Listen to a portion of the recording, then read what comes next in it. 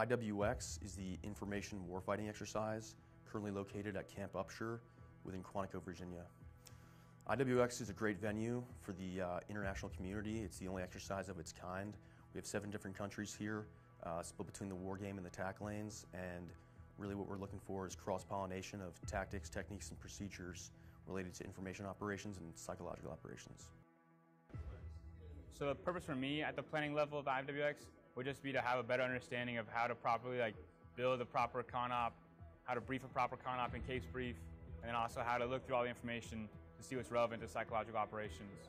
That differs from the execution phase by going from doing everything planning and all the research and all the back work that goes into it to then actually executing it and doing face-to-face engagements and actually being able to execute what you were planning in the last week.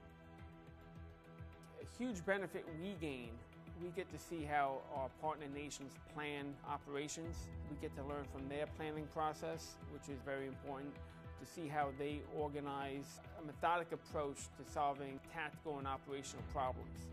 So the fact that we can observe the way that they both plan and the way they brief, that gives us experience in when we have to conduct coalition operations with our allies and partners.